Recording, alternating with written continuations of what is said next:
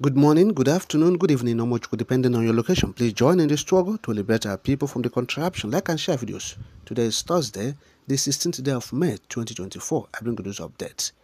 We are experiencing a very difficult situation. Tell us how long it will take before the food is ready. That's according to Bishop Matthew Kuka. Yes, Bishop Matthew Kuka of the Sokoto Catholic Diocese. Yes, met with Bola Tinubu at the presidential villa in Abuja on Wednesday. After the interaction with the president, the Lord Bishop of Sokoto Catholic Diocese came out to interact with reporters at the State House, where he said that Nigerians are passing through hardship. Yes, economic hardship.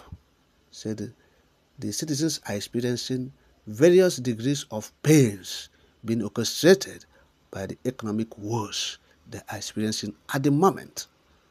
He is asking Bola Tinubu to tell Nigerians how long it will take before the food is ready. Yes, of course, he said the sufferings are unintended because that's what the president told him. Yes, so the hardship Nigerians are facing are unintended, meaning the administration or the regime has lost, the capacity or the technicality or wherewithal to pull the country out of its economic woes. Yes, that is it. They have lost whatever the government can do to actually deliver its country out from the economic hardship. So the people are on their own at the moment. That's what it means. On your own for survival. Nobody is doing anything to rescue anybody from the present economic hardship. You are going to suffer and suffer and suffer. That's what it means. It said unintended pains. We don't know what to do. We are confused. There's nothing we know we can do about it now. So, Oyo, on your own. That is the situation of things now.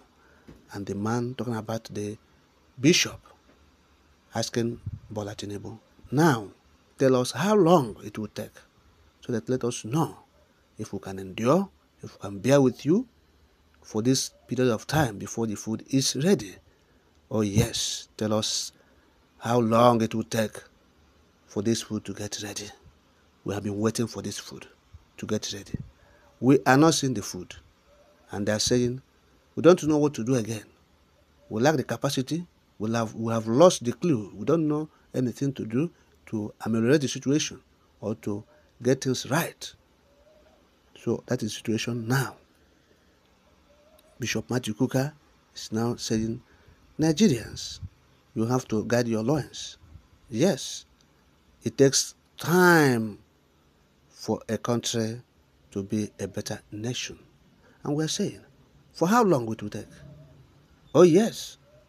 So this suffering and everything is unimaginable as long as the people are concerned, because they never believed that a regime will come, and they begin to wish that they go back to Buhari era. Nobody believed that. They felt that, oh, no matter how bad it will be, oh, it will be better than Buhari's era. But here we are. Here we are. People are wishing to go back. Yes, people are dreaming. So how is it possible? It's not a dream to see if they can, begin to see the era of Buhari. Yes, the era that people felt, oh, is the worst regime in the history of the country. That nobody, no person, should wish, his enemy. Such a time that Buhari, was the president. Yes, he was at the helm of the affair. So nobody should wish his enemy such a time to come into his life again. But lo and behold, the citizens are under, the worst administration, the worst regime. Oh yes. So that is it. So which way forward? The only way forward is for freedom, liberty. Yes. So Biafrans who have been on that path of liberty and freedom, they should continue. So the issue of, oh, it will get better. it has been, it is obvious that there's nothing like that again. So nobody is supposed to talk about, oh, it will get better. Get better when? So nothing is getting better. It has gone beyond Mekotalism, all right? Yes. The situation now has shown that nothing, is being done to ameliorate the situation. Nothing. Those leading said they have lost, or they are not, they don't have the capacity to turn things around. Of course, where the country is now at the present is still the same political party that kept the country there. Yes, they say they have no capacity to pull the country out from where it is. So the only option for people is for freedom. Look for your referendum. That's all. In the Biafra, it's time. So for people to be serious with your referendum, to exit, that's the only option. Since the administration, the regime, the government says they don't know what to do again. Those pains are unintended. Or yes, before it is, or before it was, oh, don't worry. These are, temporary hardship. It will stop. By the time our reform starts to yield results, you see those things will disappear. The hardship will disappear. The sufferings will disappear.